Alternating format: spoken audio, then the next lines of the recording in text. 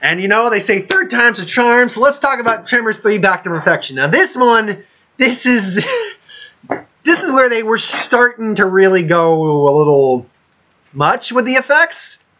The story is Bert's back in perfection. He's got this new Yahoo who's running fake Graboid tours, but then the Graboids actually show up. So, you know, oh no, shenanigans. And we get the Ass Blaster mutation, which it flies. It shoots caustic chemicals out of its ass to fly.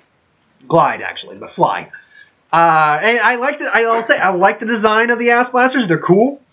They evolved this. They basically turned the Graboid head into a Shrieker head, but it's still basically kind of the shape of a Graboid head, minus the tendrils. I mean, they're cool. We lose some characters in this one. We do. We lose Miguel. That was always sad. I liked Miguel a lot. Yeah, but overall, it's still fun. It's still enjoyable. I like it. They realized that during the second one what this film franchise was supposed to be. And this one aired on Sci-Fi Television Network. This was not even a home-to-video. This was a Sci-Fi original movie. And it's great to see Bert in a position he's not normally in, where it's just like, he has to save lure a Graboid away with his car, so he puts the gas and pellets. Just, see the car is destroyed. He's like, am I a grizzly big boy? My ammo. And then a lifetime of he kills like Ass Blaster by blowing up the house. Just like a lifetime of preparation, and I wind up a refugee. I can't say now. That being said, we get the return of Melvin, the little shit stain from the first one, and he's a smart little ass in this one too, trying to real estate the Perfection Nevada area. But overall, I mean, it's fine. It's fun. I enjoy it very much. It's still very humorous. They make a potato gun, as he puts it. A potato gun. It's a potato gun. But with, flaming spears. They're fighting in a broken down trailer. Trailer park, more or less. They go dumb. Now, we see the appearance of El Blanco, as they call him. The white Graboid, who's albino and sterile, therefore can't create Shriekers. And is the reason that no one can develop land on there's no land element on Perfection Nevada and the series, and he's trying to weasel his way. I don't understand why he wants Perfection Nevada that much. It's a canyon desert, so I don't understand why he'd want to really do that. The new guy we got, I can't remember his name, but I can't remember even the character's name, but he's the guy who they brought in. The guy who was doing the tours. He's actually pretty likable. I liked him more than I did Grady, more or less. And I certainly liked him more than Jamie Candy in the fifth one. We'll get to it. We'll get to it. So, wow, I didn't realize how dark it actually got. I'm like a glowing image of just because I'm wearing all black at the moment. So, not for the fashion statement, just because that's what I wore. But no, I liked him. And we see Walter Chang's daughter, who's now running the shop. She's very business oriented and a little too much into the not even the business. She's trying to run a business, but she doesn't. Then it goes like, yeah, don't you have any fun? I do have fun. I do. It's like, yeah, we get it. You're kind of the business obsessed girl. Just like, I'm the modern woman just trying to make a living in this world. We get it. We get it. But it doesn't make her a bad person or even a bad character. It's just kind of typecasting. So, yeah, there's that. I gotta say, though, it's fun to watch the Graboid. The scene where Bert gets eaten, but he's in a barrel, so he survives. It's like, almost out of air. Bert, out. And there's like, Bert, you okay? There's just cuts a chainsaw, the Graboid through a chainsaw. It's like, what happened? They said he got attacked. Bert just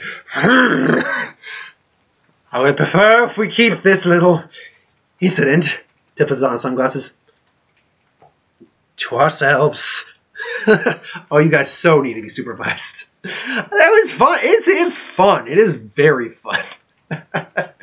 So, I mean, can I think of anything wrong? Yeah. The fact that they were oh man. Okay, I do have to touch on this.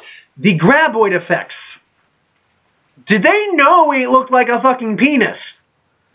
I'm sorry, El Blanco, when they're using the CGI El Blanco, is a giant white dick. floating around. It just opens up at the tip. Just it's like, what the? If you look at him from the front and from the top, he's a giant penis. I'm like, wow. Just wow. It's like, you really have no shame at the moment, do you? No shame whatsoever. No shame allowed. Why? Anytime I watch it, I'm just like, it's a giant freaking dick. Why are you showing me this? Why?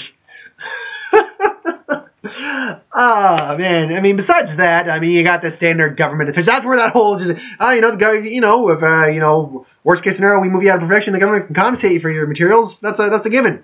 Eminent domain. And people call me paranoid. I don't think you're paranoid. I did, but no more.